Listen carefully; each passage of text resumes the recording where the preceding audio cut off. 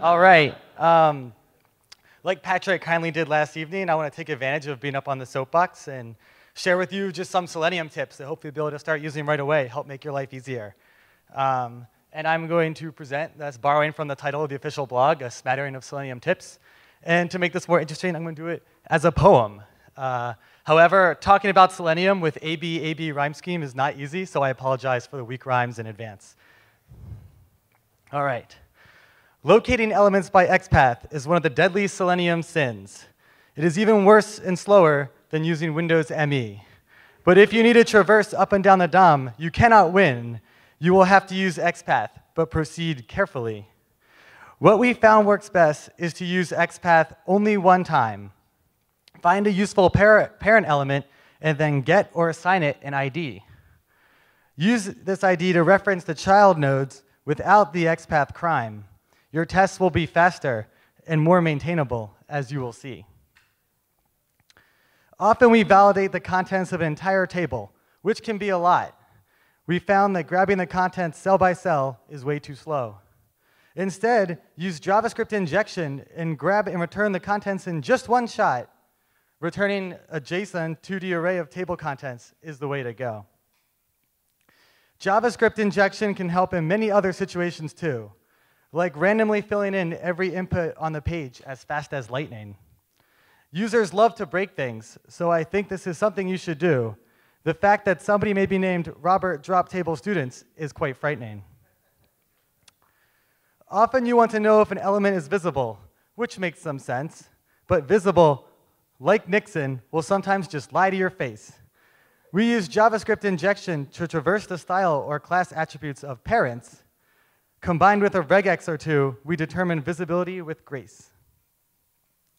Selenium tries its best, but in some cases, like a deer in headlights, it may freeze. To prevent everything from hanging, we run commands in a separate thread. If the join timeout is reached, we log the error and end as we please, allowing our teardown to properly run instead of the whole execution being dead. All right.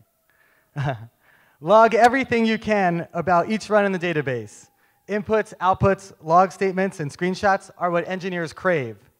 You can always delete information you no longer need when that is the case, but only David Copperfield can produce information you did not save. Speaking of screenshots, they are an engineer's best friend. They are divine, but sending them over the series of tubes can sometimes be quite slow. We found that having your test wait for them to upload is a subpar design. Use a separate thread to upload, and letting your test proceed is the way to go. That is actually it. I'm early.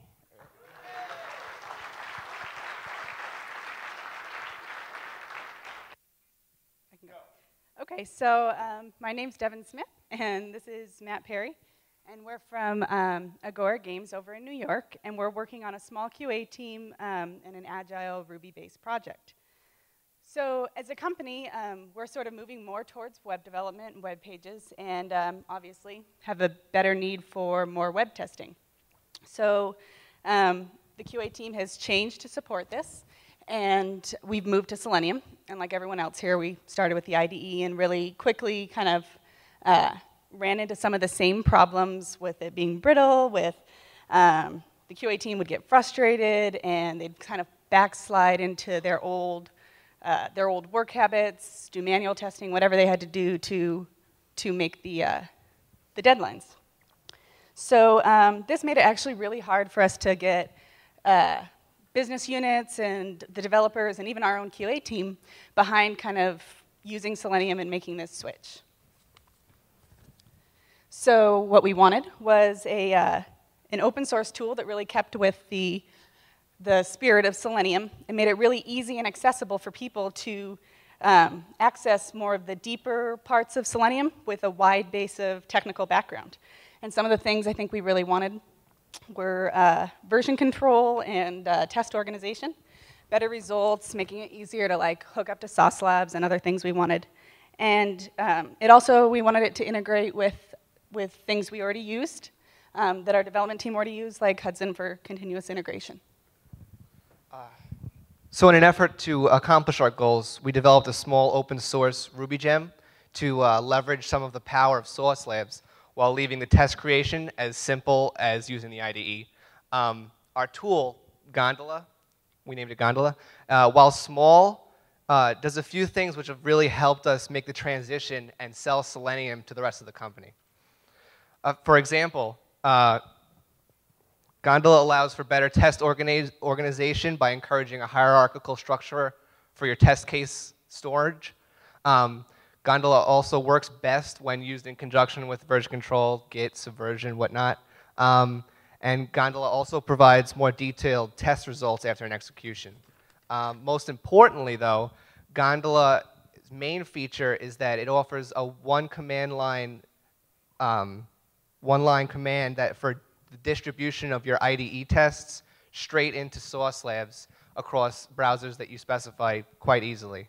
And we've come to realize that our tool is just one of many tools that everybody builds so they can use Selenium in a way that benefits their specific needs in their company based on the company's goals and the company's culture. And this whole space of tools is what makes Selenium such a spectacular tool. However, when Patrick gave his keynote yesterday, and he was explaining the difficulty in moving past the clunky IDE, this really struck a chord with us because it seems like we're in that space. And he offered one possible solution, which was a web portal that would allow less technical users to more easily manage your test cases, more easily execute them, more easily find the results, and whatnot. And so this was an idea that Devin and I had been tossing around for a while back home, and it was nice to hear someone else be in that boat with us. So we would like to see Gondola move in that direction. And ultimately, we'd like to continue iterating on Gondola and perhaps get some community feedback from those of us who are also in the same area that we are. And we want to provide a unified place for tests so that all users of any level can join in. So I think Gondola has helped us out a lot because, most importantly, it's gotten members of the QA team and the company excited about making this switch. It's really increased our integration and our dialogue with the dev team. It helps that we're using the same tools and speaking the same language that they are. So the quick setup and the ease of use of this tool has sort of kind of greased our conversion no matter what level people on our QA team are at, technically.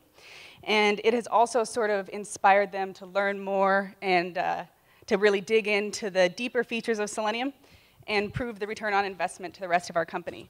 And I think the interest that it sparks and the way it helps people really move forward, get into the more advanced stuff like we've been talking about at this conference is sort of the goal of all teams starting out. And I think that's what we're hoping Gondola can help with.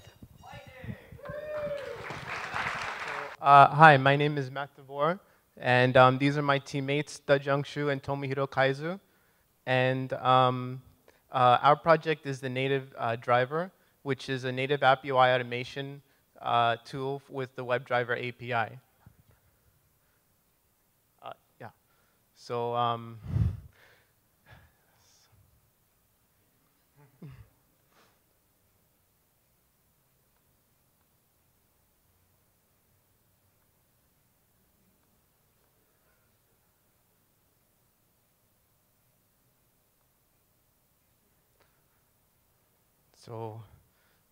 yes, so what we're trying to do is we want to supply a UI automation solution for native applications by supplying our own implementation of the WebDriver API, which is slightly extended. Now, the furthest platform along is Android, but other platforms have recently started that we're working on, which is iOS and Windows.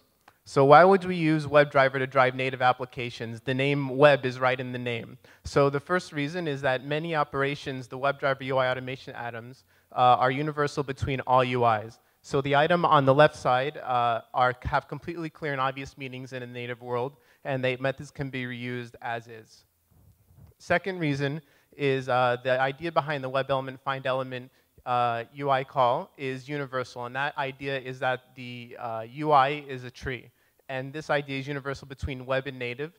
The web UI is the DOM, the Windows UI is an HUN tree, and Android UI is something called views, a view hierarchy. And also, the API is inherently extensible. So without going into the native world, even in just the web world, there are API extensions like rotatable and rendered web element that are implemented only by a subset of drivers. So we want to supply some simple platform-specific extensions as needed to attach on the API. And this will allow us to avoid creating a new API for every platform and emphasize the similarities between all platforms with the core API. And this will also facilitate piecewise code reusage between the same tests written for different platforms. Okay, here's a basic overview of Android native driver. Just as the normal remote WebDriver test, the server and client are decoupled and communicate through JSON wire protocol.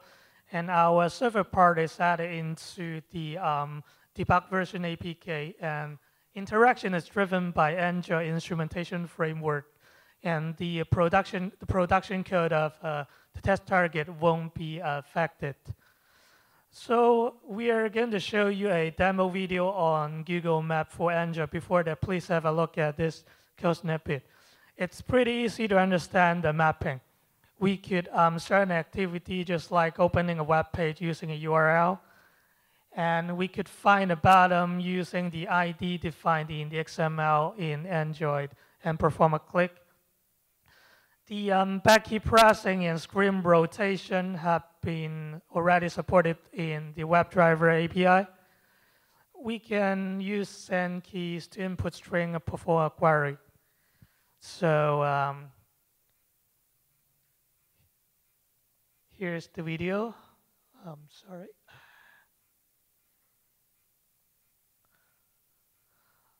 We are trying to verify the bottom clicking in both portrait and horizontal UI.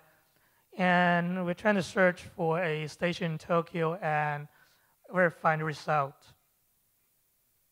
That's it. So, and lately we started iPhone native driver to test iPhone applications. iOS 4 has a standard UI automation tool, but there's no command line utility to start test automatically. And it depends on its own JavaScript API, so testers must study new automation API. So this is the architecture of iPhone native driver. This is almost same as Android. Since the server part and client part is separated, you can use familiar WebDriver API and WebDriver tools. So the next steps we want to go for with this project, well, it's used internally right now. 4 teams are experimenting using it on their own projects. We also want to outsource it within the next few weeks. We also are exploring ways to drive black box components like OpenGL Surface and user custom views. And we also want to be able to test web content embedded in native applications using, using classic WebDriver semantics, so you can write the same test with drives native and web components.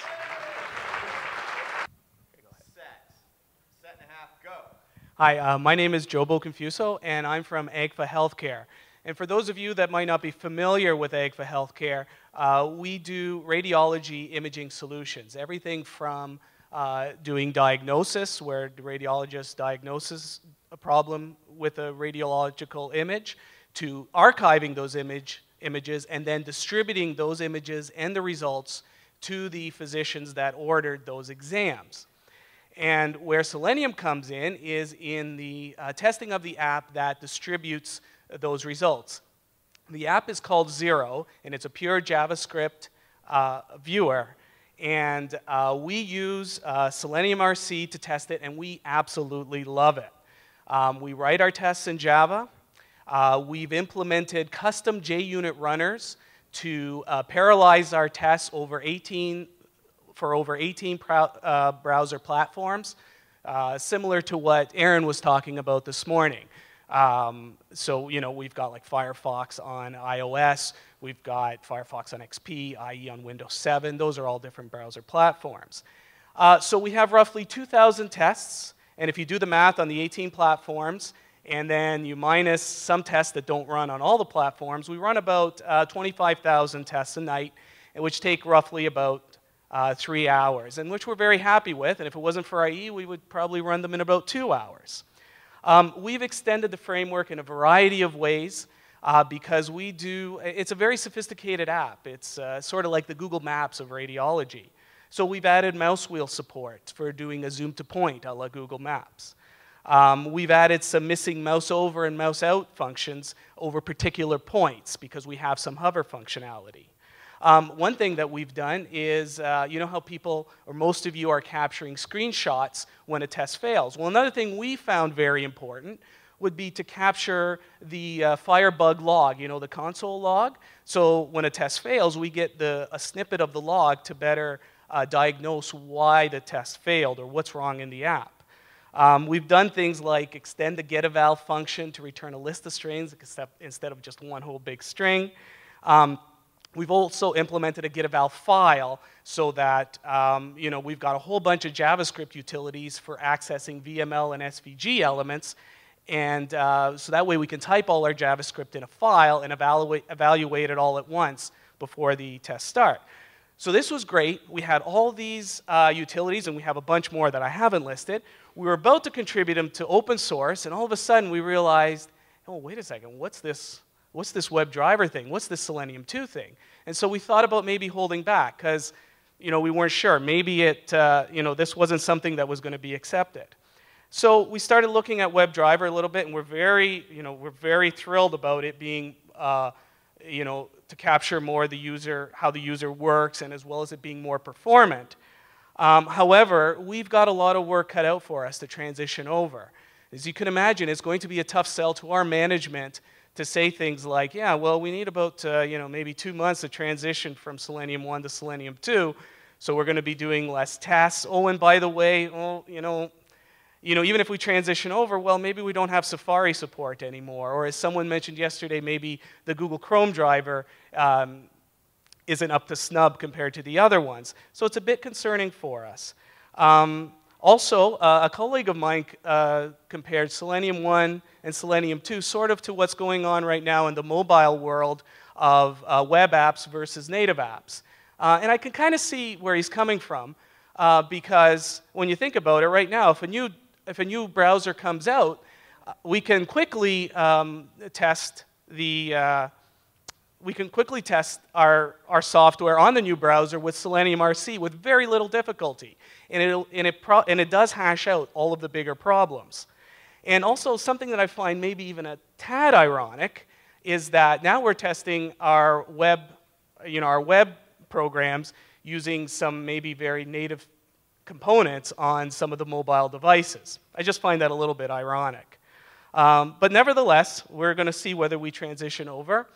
If anybody's interested after at some of the stuff we've done to enhance Selenium RC, you can come and find me. Another thing we've done is we have found a way to run Selenium RC on things like iPad and Zoom and Playbook. So if anybody's interested, you can come by and see me. I have a demo. We have a quick and dirty prototype if you'd like to have a look.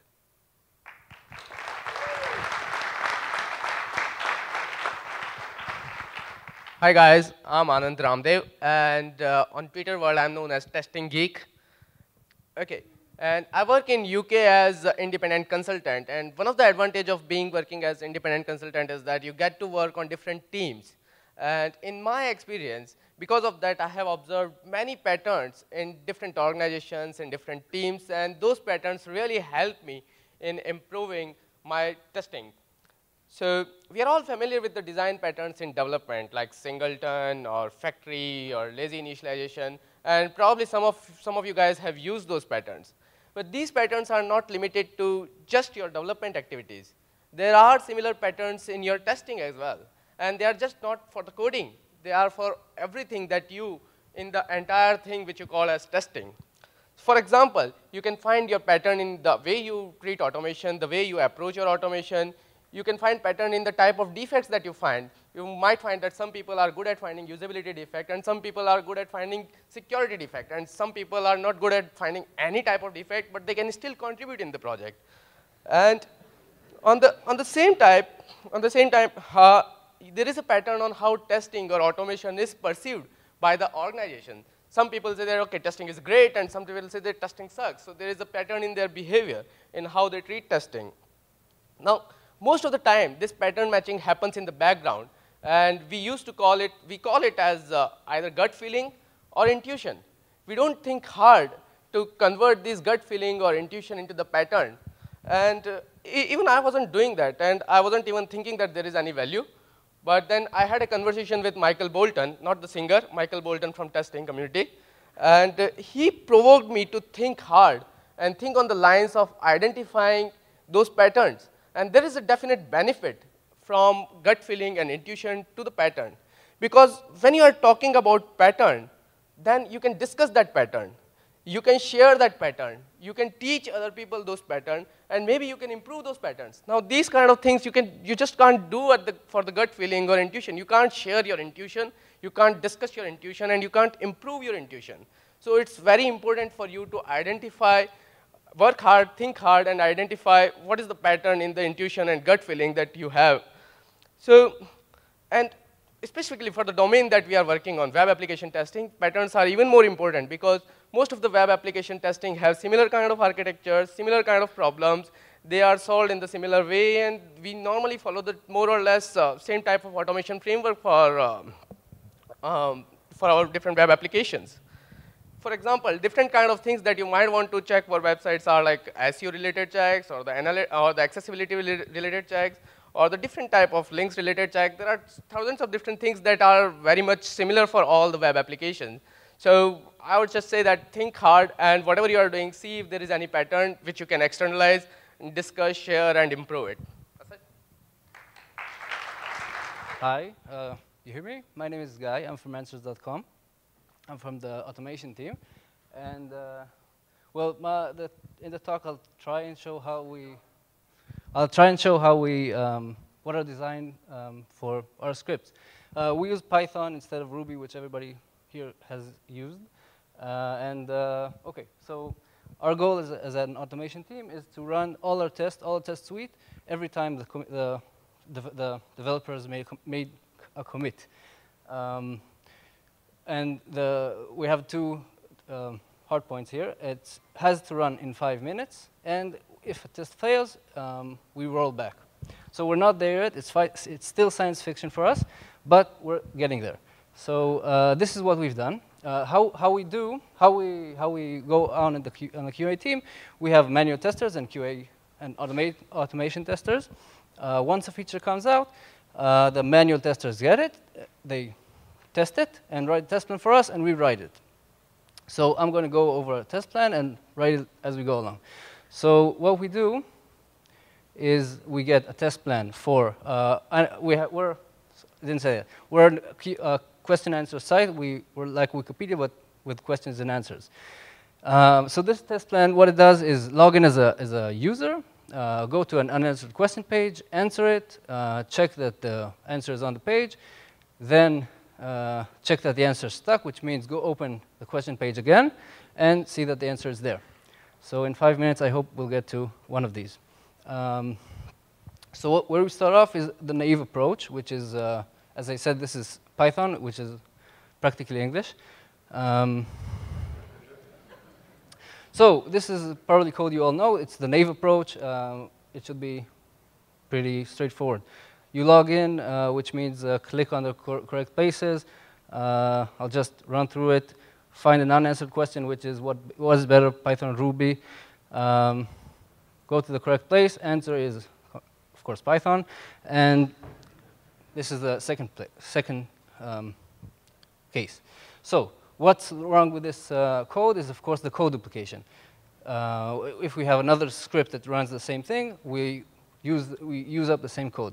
So how we solve it is similar to the page object method everybody shows here. We insert all this into a code, into a library file, and add it into a function, and same as all these parts. How much time do I have? 2 minutes, 14, 13. Okay. So this is what we've done. We have a library file and put all the places, just that. We see that we use this function twice. We have question page that it's not actually a page object, but more of a action and page object library. So this part of code has no code duplication, but there's still something wrong. There's no reason why this code should run concurrently after this code. They can run simultaneously. Plus, we have all types of users, all types of content users, and we want to run the same test as two kinds of users. So what we do is we insert this into a function, and this into a function, and we have an admin code which takes care of everything. So we wrap up Selenium in a user object, and go from there. So we have C.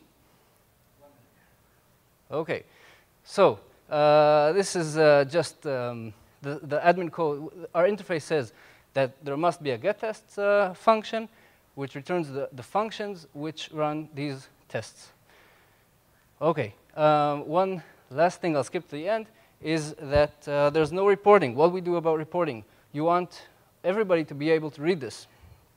So what we do is we use a Python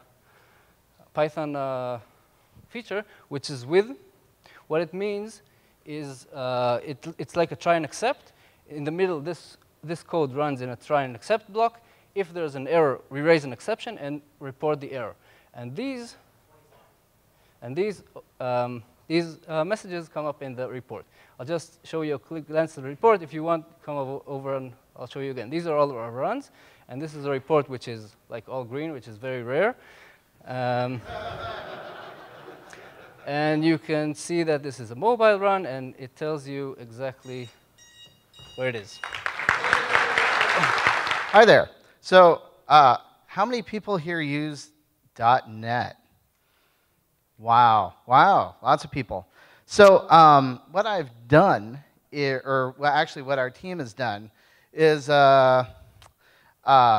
my test lead came to me, or actually our dev lead, he came to me and said, I want our tests to run faster. I'm like, well, they're running pretty fast. What I need them to do is run in parallel. And he's like, well, haven't you found anything? And I'm like, okay, I'll look around. So I poke around for a few days, and I'm like, you know, there's this thing called MB unit. It sucks. You know, we'd have to change frameworks. And he's like, well, and I said, NUnit needs a parallel test runner. So he comes back to me the next night, or the next day. He lives in Poland, so you know, he just worked during his day, and came up with a multi-threaded test unit for NUnit. So first of all, there's the URL for this thing, and I will tweet that out. I guess I made it a little big. GitHub/cheeseburger/mt-NUnit console. So your code will run mostly just fine. I did have a problem where I had NUnit was reading some parameters for the browser, and I was kind of storing that in a static variable, and it did not like that at all. So once I had it read the configuration every time, that worked out just fine. But everything else, what it does is every thread creates its own, runs the test setup and the test teardown. And so unless you do some funky things in there, everything will just work just great. All your data will be there. Everything, test setup and test teardown will work just the way it should. So there were a couple of things that we just added to the code, and I asked him, well, there's some tests I can't run in parallel. So I asked him to add this tag. So all you have to do is add a using statement for our concurrent test runner. It starts with cheeseburger. And then you just add the synchronous test tag, and then that test will run synchronously and not in parallel. And the other thing we did, and you'll see, or the other thing in this code that I want to point out, and you'll see why later. Here we have, I failed the last test. We failed. So I'm going to go over to the command line where this would run. And it's pretty easy. It has all the actual switches of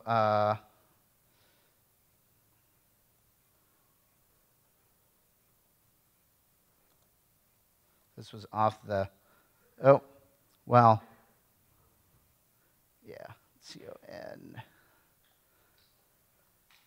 All right, well, we'll do that later. It basically has all the switches as NUnit, so as the NUnit console runner, except for two additional things. The first one is this /depth. That's the degree of how many threads you have.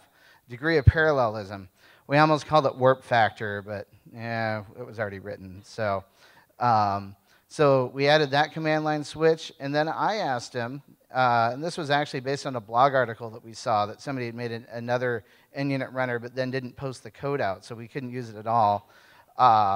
So I asked him to add a switch to retest, to rerun failed tests. So we added this retest failures. So that's going to rerun that test that failed. And it's just going to do it automatically. And I actually haven't started using that in our production tests, but I'm certainly going to start. So we'll just fire this up. And it looks pretty much like NUnit. Now, these are running synchronously, so it tells you there's all the output is being captured and put into the XML answer file. And so if you're looking for things that you might have sent to the screen, it's not going to go to the screen. It's, it's being put to the XML file. And if we go to our vendor unspecific test running system that we have, you'll notice that this first test, this test A, is running under Safari. And so test A is going to run under Safari and Firefox, and then the rest are going to fire up. And then you're going to see a bunch of tests running all at once. And I guess that's it. Thank you. All right, thanks. So I'm Scott Sims. I'm from Austin, Texas. I work for HomeAway.com. I'll get this mic right in a second. I'm up here to talk about my page object factory called Selenium Fury. And let's talk about what page objects are. On the screen you can see we have a page with a lot of checkboxes, a lot of different HTML elements. And it takes a while to put those into a page object, but if you did, it would look something like this. This is Ruby. Basically, you have nice Ruby names to go with the Selenium IDs. So these are nice. They take a while to build. And when I started this, I was working on a page that had 300 checkboxes. And I was like, I want to test these. I want to randomize going through this page, but I don't want to have to record all these. So that's what this tool does. So you take a look here. This is what the test looks like. You run it.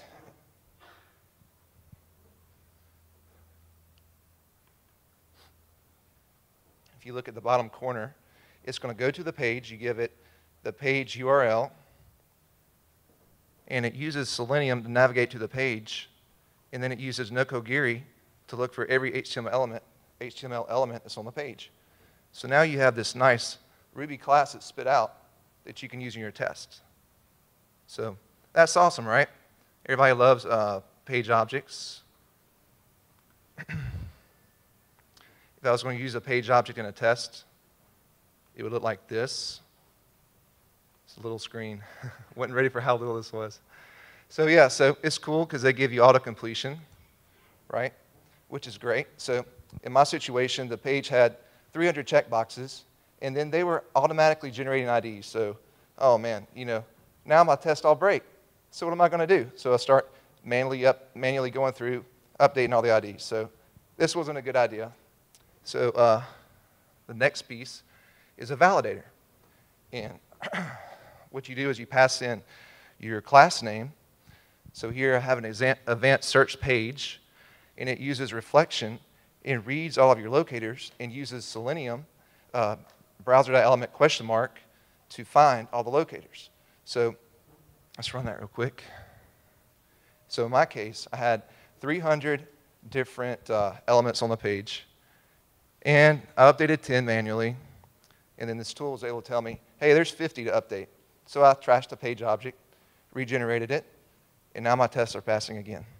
So they are all there. So that's great. All right, so that's all good and all. The only problem is that sometimes the IDs don't make sense. So you want to name things by what they are in business terms, right? So like Amenity 2.0, equals golf. That you don't want to say browser.click amenity 2.0. You want to say browser.click golf. So you have a custom generator that you can set up where you can go on the page, and in this case, you have these nice labels to grab. So what you can do is use Nokogiri and pass in CSS locators of the data that you want to find. So in this situation here, I have a label that's right after an input with the name refinements. So when I run this, it'll actually name things correctly so that I don't have to do it on my own. So let's see. So that's it.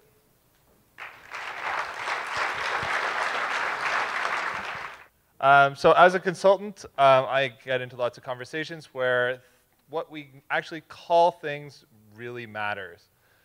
So Selenium is the brand. It is the project name. So when you're saying that you are using Selenium, it means a whole lot of things and nothing really specifically.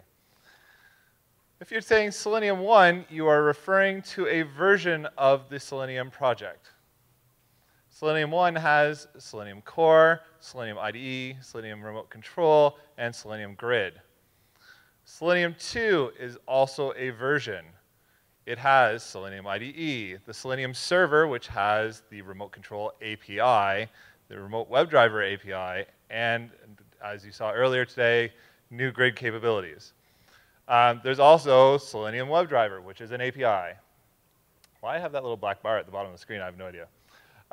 So again, Remote Control and WebDriver are APIs. And because they are separate APIs, that means that it is a migration between them, not an upgrade. Think in terms of what Mac did with OS 9 to OS 10. There was the Carbon API, and now there's the Cocoa API. Carbon still exists, they just don't really advertise it. This is the same thing. Remote Control is not going away yet. So when you say WebDriver when you really mean WebDriver. Don't say Selenium 2, because Selenium 2 is a version and has lots of things in it. And say Remote Control if you mean Remote Control, not Selenium 1, because Remote Control is in Selenium 2. But in either case, use page objects, as we've been drilling into your head over and over and over, because it makes the conversion a lot easier, since the future of Selenium really is in the WebDriver API. And we're done in 1 minute and 55 seconds. Okay, so when we all test, one of the things that always comes up in what people do into CIs is they have this idea that they always want to know what lines of code are being hit by their tests. But if you were to run your Selenium tests, you have no idea what you're actually covering and what you're doing. So today, well, actually for the last couple of days, I've been coming up with an idea, and I just want to throw it out there. So, like with WebDriver, you can actually pinpoint where elements are on the page. So, like if we went to like the site for the conference. Let me find it quickly.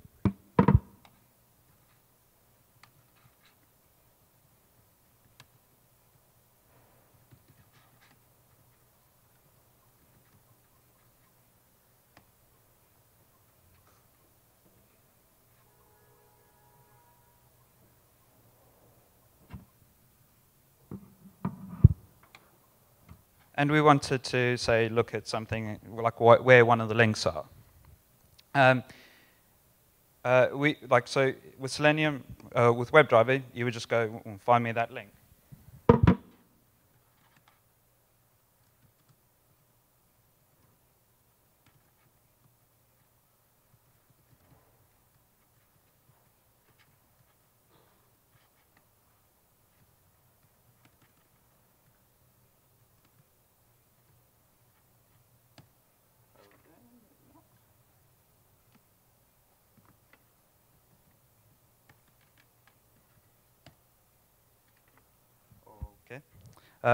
So there goes that idea.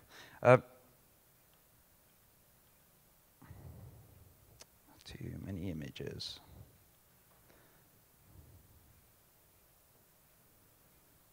So the premise is that because you can find all these things,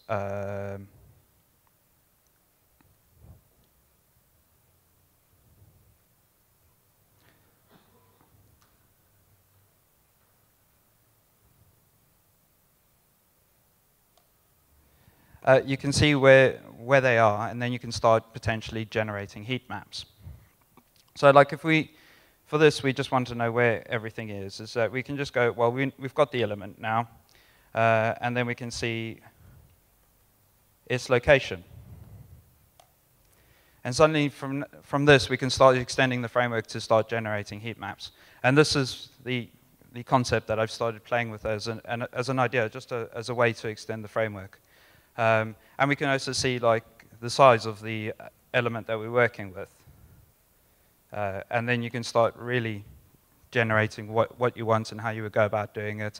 And if you have a set, like you set a session from the beginning of your test run over all your tests, you can start to generate all these heat maps from start to finish and see where you're testing and what areas you aren't testing at all. That's it. Can I have some of Adam's minutes? Hi, I'm Paul Grandjean, although that is French. You can pronounce it Grandjean if you like, but I don't. I got involved writing the Selenium documentation. Probably most people would, who know about this would consider me, I guess, the lead author, because I kind of kicked it off. My role at the moment is probably that of senior or lead editor, like at a newspaper, because I'm editing everyone else's stuff. What I'd like to talk about here is something Patrick mentioned yesterday about getting involved and how you might get involved. And I'm not just going to refer to the documentation with respect to that. He mentioned two things. He mentioned the documentation could use some contributions, and yes, that is definitely true. We could use your help. He also mentioned the need for build engineers. So, boy, what can I say about that? A funny thing happened to me on my way to my career. I was in Prague, 2007, had just landed a job at an American company that was building a brand new development team in Prague. They had never had a professional QA person. Well, I sort of kind of said I knew something about automation, which was only kind of half true, and promised that I would build them an automation suite. And got this job, and also knew I would have to evaluate some tools. Never even heard of Selenium.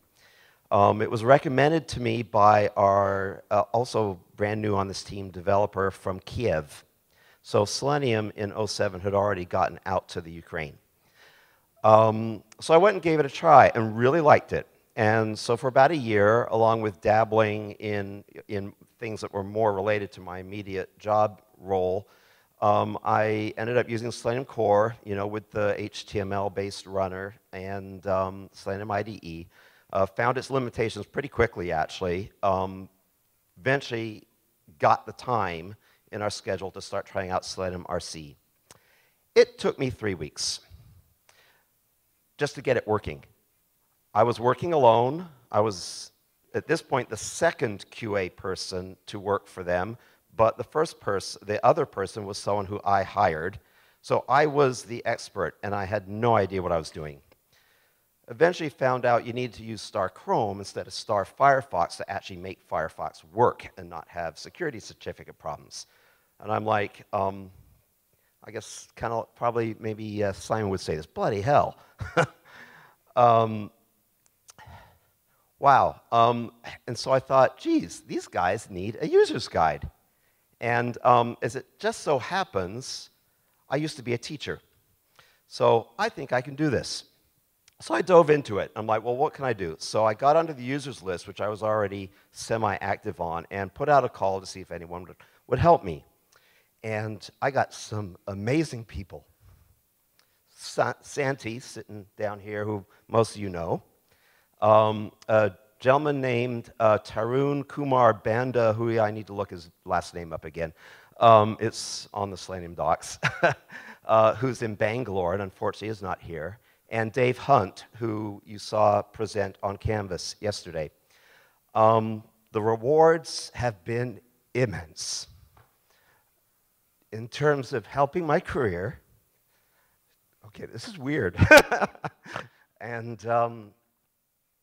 But the sense of community that we had just on the documentation team was amazing. And I think that's a testament to all of us who worked on it. And I tried to keep it kind of community-oriented. Everyone's helping each other out, contributing. And I know they got a lot out of it. I got tons out of it. And so now I come to this conference, and I get to meet Jason and Simon and these other people. And I'm like, my little contribution has given me so much. And I've now got a really good job that I think is going to be a big career mover for me at Overstock.com. I've just been there three months so far. So where am I going with this? How am I doing on time here? Oh, okay. So as you can tell, it's a bit of a plug. So the Selenium community can use people, and it truly, truly, truly is a supportive community, and that's to the credit of these gentlemen who I've now met for the first time, but felt like I've known for 3 years. Thank you very much. G'day. Oh, sorry about that. Yeah, my name's Tim Koopmans. My Twitter is @90knots, and by day I'm a freelance performance tester. And by night, I hack around on Ruby and WaterGrid, and obviously I'm based in Melbourne, Australia. And you can get all the code that I'm just about to show you at that GitHub location. Has everyone got it? Good. So what I'm going to do is talk about WaterGrid. There's a couple of different resources. It's free. You can get it off Ruby Gems. And I did a slide show as well for the Water Day, so you can go get more information. But basically, WaterGrid is, funnily enough, distributed testing on a grid network with water test cases. It's built entirely on top of Ruby core libraries. It doesn't, use anything really funky. And basically, what can I say? It's built on Rinder, so it uses a lot of Lambda-type paradigm in terms of distributed computing, so you'll see words like tuples and tuple spaces and stuff like that. But I think a demonstration is in order. It's really simple to use. So you start a controller just like that. Cool.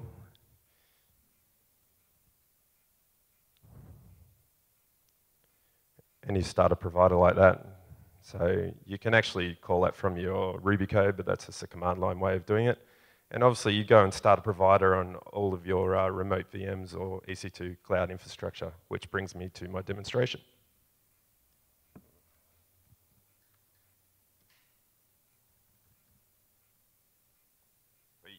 That's not good.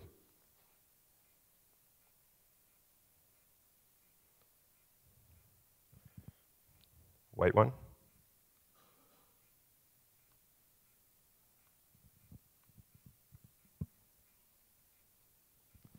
Okay, I'm not too sure what happened there, but I had a bit of a browser fade, so let's go back and have a look here. So basically what's happening now is I've started up 50 instances of Amazon EC2, because that's as many as let me start up. And WaterGrid is going off via the controller that's sitting on EC2.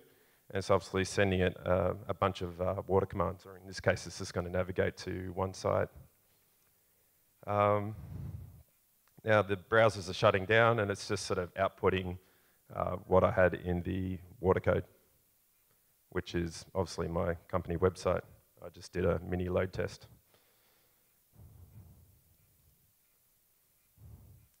That's pretty much it. I'm not going to swear, but oh no, I am. Holy shit, you guys finished early. That's impressive. We did 12 talks in 55 minutes. I am shocked, utterly shocked. So round of applause to all the lightning talkers.